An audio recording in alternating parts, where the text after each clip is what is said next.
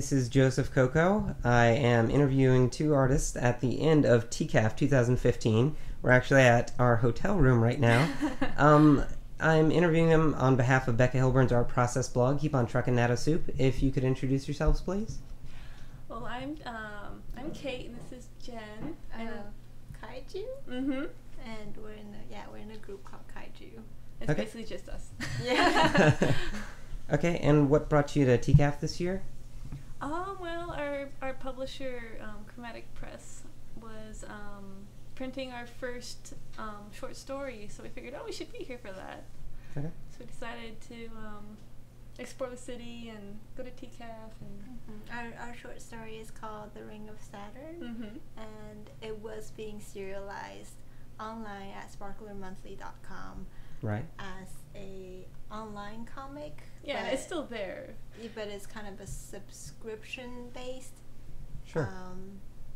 site, but now they just gone free. So our comic is actually available to read for free online. Okay, and we could find that at Sparkler's website? Yeah. What other conventions are you guys planning on doing? We're going to do Denver Comic Con, which is in like a week after we get back. Okay. Yeah. And we'll also be at NDK. Oh yeah, we'll be at NDK, which is another Colorado anime convention. Right. Nandeskan, I think it's called. Yeah. So this was your first time coming to Toronto. What were your experiences with TCAF? Did you have a table specifically at TCAF, or were you just representing Chromatic Press's table?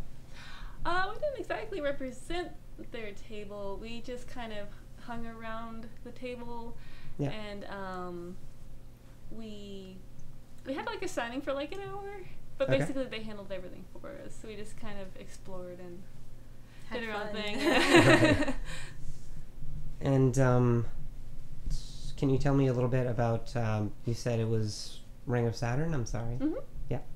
The Ring of Saturn is a historical piece. It's a musical historical piece about a young woman who goes to an all-girls school, and she's a student of Gustav Holst. It's kind of about her emotional and artistic journey during wartime in Britain. Okay. Yeah. And what was the inspiration for that story? Well, my dad was talking about it a few years ago. He's like, "Oh, did you know that Holst taught at a all-girls school?" And his original planets were first composed as for piano, for two pianos, and his students would often play his, because he was composing it as he was there, they would play his songs. And I thought, well, that's really interesting. That's not really something you would think someone like, especially a woman of that era, would play music like that. So I'm like, that's really interesting. I'd like to write a story about that. Cool. Or the story kind of, came to me as I thought about it. Yeah.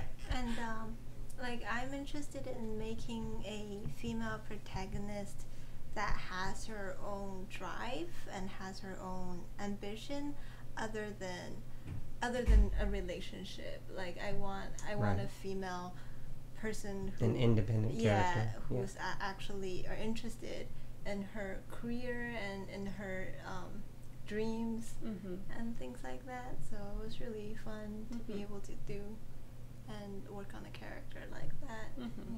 Definitely. What were your respective roles in the project? We wrote it together. We thumbnailed it together. We kind of trade off. I do. Okay. So when one of you gets stuck, the other picks up, basically. Yeah. Or we usually go like 5 pages each. We get stuck sometimes and help each other out. Okay. That kind of thing. Yeah. And was it always intended to be published as both online and in a physical print? Yeah, it was. Yeah. Okay. What was the reception of the book at TCAF? Was a physical book debuting here, or it's been pressed book for a while? was debuting here. Yeah, Awesome. It seems like we got a pretty good response from what I could tell. We didn't stay that long at the table. Yeah. So you'll have to talk to the press afterwards to see how things went. But yeah, it seemed to go pretty well from what we could see. Yeah. Right. So you mostly came to the convention for networking purposes, and since you Yeah. weren't actually there physically selling your book. Yeah. Yeah. And Okay, just that to makes sense. explore the con and see what it was like. We've heard really good things about it. So. Awesome. And you mostly do cons in the Colorado area, you said, or you do a lot of New York cons? Mostly Colorado, New York, because we have friends in New York. We went to school in New York. Okay. And Colorado's really accessible for us, so. Right. Yeah. So I know you guys have a pretty strong manga-influenced style. Would you say that affected who ultimately ended up publishing your book, or you just reached out to Chromatic Press? We definitely reached out to Chromatic Press because we knew that they accepted that sort of thing. Right. I don't think there are many publishers that do, but Chromatic, on top of accepting that style, does comics aimed towards women, and that's the sort of thing we wanted to do as well. So. Right. Yeah. So your story was just in line perfectly with like the types of books they publish in general. Yes, exactly. Okay. Awesome. Were there any particular hiccups with coming to TCAF? Like you said, this was your first Canada show, so. Well, it was. I know you guys took a bus here. Yeah, so we took a bus from New York City, yeah. and that was pretty rough. Like we only slept about 3 hours that day. Yeah, luckily you didn't have to get to a table by 9 o'clock on Saturday, but yeah, you still have to be engaging enough with people to take advantage of being at the conference. Yeah. Or convention, sorry. So, what are you planning on doing in the future? We have some personal things planned. We plan on,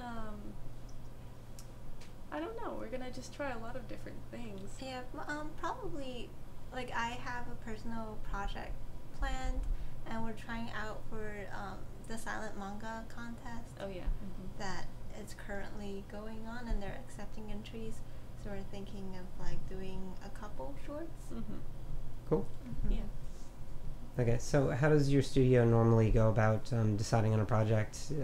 You guys are open towards working on distinct things, or you like working on things as a group for the most part? Right now, just we're working on things as a group, so. Yeah, that makes sense. We, usually we come up with a bunch of ideas. Right. Like, we'll spend, like, a few days just coming up with tons and tons of ideas, and then see what really, like, takes off. And, or we send some to our editor and see what she likes. And we base what project we want to do based on, like, what we want to do and kind of what she wants to do. That and kind it of has thing. to be something that really gets us really excited. Yeah. Like, if we don't get excited about it, we won't really pitch We're like, it. okay, Yeah. maybe this is not the right fit kind of thing. Yeah. How did Studio KaiJu get started? Oh, well, we met in college. And we started working on a project together over like a couple of years ago. Yeah, like over the summer a couple of years ago. Yeah, and we were like, oh, why don't we work on this together? Because we usually did stuff on our own. Yeah, we usually do it separately, but then I think we each made a character. Yeah. And we're just like, oh, let's do a crossover. So we did a crossover. Yeah. And it's like, we need to make this longer. So you just casually started working on projects together, basically, and then it became something that should just be a formal union, basically. Yeah. That makes sense. Yeah, it started out as fun. Yeah. So how often do you guys publish books in the studio? Like one a year or a little less? Oh, we've done 2 this year. Oh, that's awesome. I mean, they're not quite a full volume.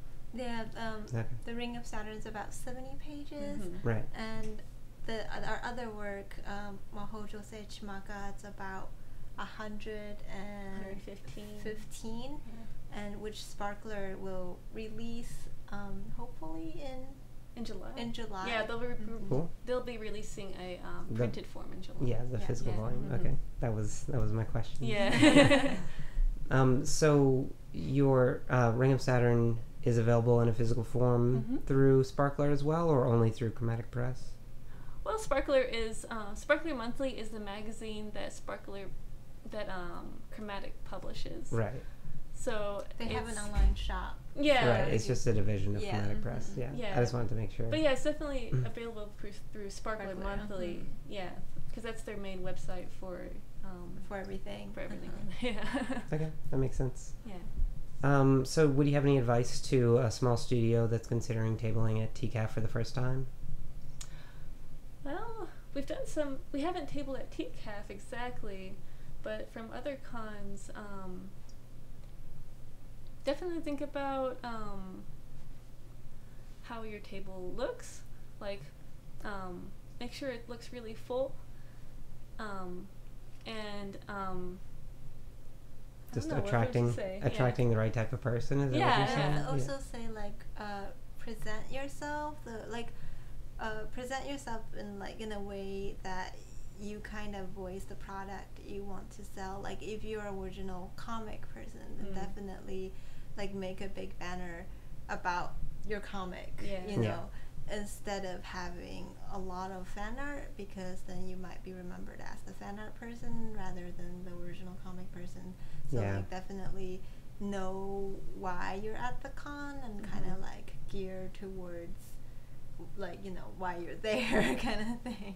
Yeah, like your table is you. You want to sell, when you're selling your table or when you're presenting your table, you're selling yourself. You're Well, not presenting in like a yourself. bad way. Yeah. Okay, well, I hope you guys had a good TCAF. Thank you for the interview. Thank you. Thank you.